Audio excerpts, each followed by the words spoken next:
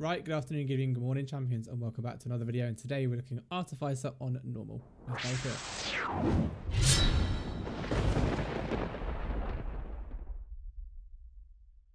Quickly before we start, I want to shout out my Twitch stream where we go live every Sunday, Tuesday and Wednesday from 7:30 till 11 PM UK, playing WoW, answering all your Fury Warrior questions.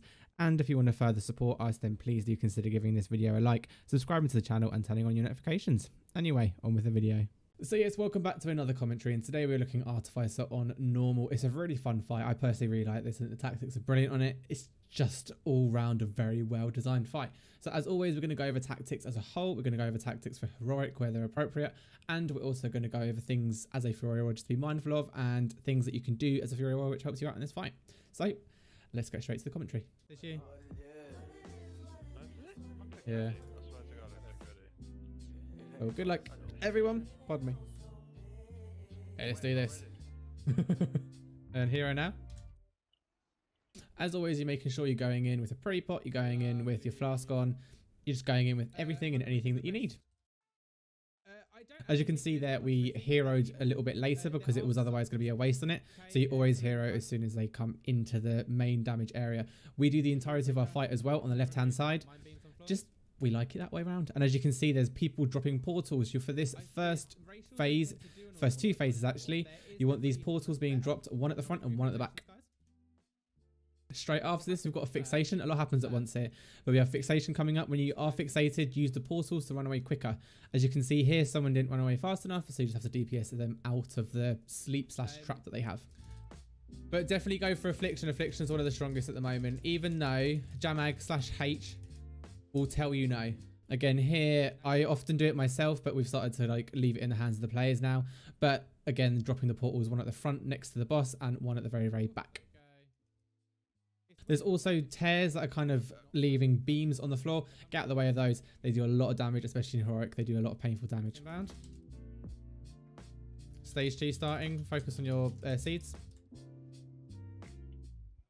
So as you can see, stage 2 is starting. A few people prior to the starting of this raid are set to handle the seeds. There'll be one in DPS, one where Artificer starts, one by the gate when you first walk in, and one at the very back of the room. You only need to move 3 of them, and ideally you want to use kind of fast moving classes. We use Hunter and Demon Hunter and a Druid, I believe.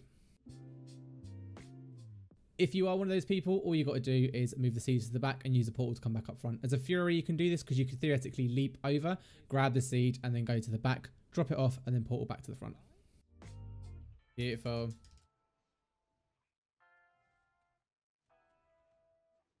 As always, through the entire fight, you just want to make sure that you're casting a rampage at the right time. You're maintaining your abilities as a whole, and you're not kind of leaving anything to the wayside. If you're getting triggers, cast them. If you've got any, be it sudden death triggers, be it raging blow triggers, and like I said, with rampage, make sure you're getting them out quickly as possible. So, oh hi, holy Japaneser. Welcome to the stream, my friend. Welcome to Old Schoolker. Welcome to Old Schoolers. How did you find our stream? I may have fucked up. What did you fuck up on? Are you okay? Do tell. Mind your seats. Good job. Again, just to repeat the seeds there, you lose the first phase's fixation during this second phase, which is quite nice. There's also another thing to be mindful of when you go to heroic.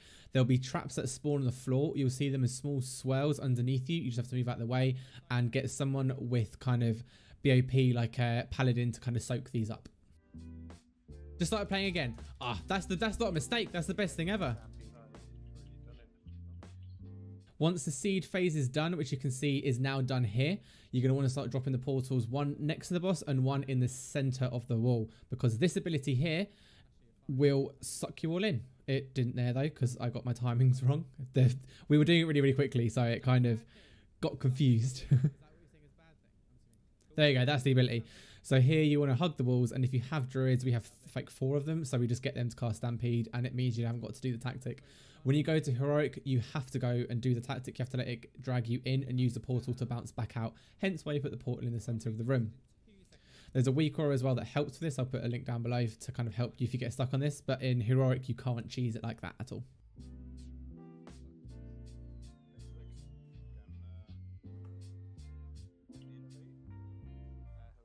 Again, having 2 more tears being dropped, you have one person at the front, one person dropping it where that kind of hammer axe is. and use those portals to jump in and out of when annihilation is happening. But like I said, we use one of the stampeding roars to ensure that we're as close to the front as possible. I'll read the first message in a second to see where you're stuck at the moment. Sorry. Do apologise. When on these days, Jonathan, I do raid leading. Chargy, runny thing. Wonderful. Again, we just cheese it with that ability. Like I said, in Heroic, you can't cheese it, and you will have to allow yourself to be dragged into the portal and then bounce back out again. But in normal, cheese it like this. Stampeding works a lot better there than actually trying to do anything. There's no real other nuances during this fight, as far as Furore is concerned, other than just making sure you're doing the right things. You can do quite big DPS during this entire fight, so stick to it, get to it, and have some fun. It's all good, it's all good.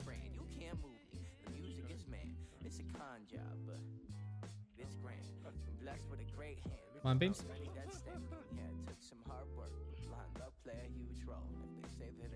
Lovely job. This one is down.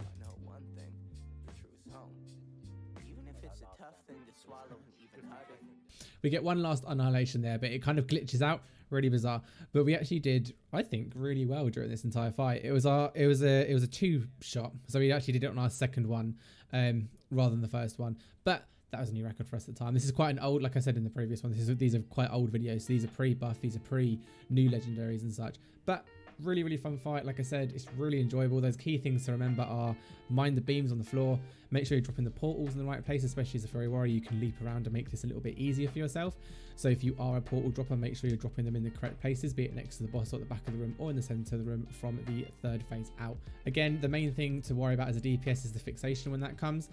The seeds as well, if you are one of the people who's been chosen to do the seeds. And then in Heroic, you have that additional thing of the traps that come underneath you. Again, if you get hit by one of those, just get someone to DPS you out of them, and you can use someone like a paladin or a hunter to run through them to soak them whilst they're using an immunity. Other than that though, really fun fight, both on Heroic and on normal. Really, really fun fight. I personally love it. Didn't get any loot on this round, but always next time, isn't there? The loot's gone up by 33% now, so hopefully on the fresh ones that we're getting this week, we're going to hopefully actually get something decent out of it. But other than that, as always, all the supporters are going up below, up above even. If you want to be on that list, the support from there comes from Twitch and from Patreon, so do consider it if you want to support further. But other than that, we'll see you on Thursday's video. Bye bye.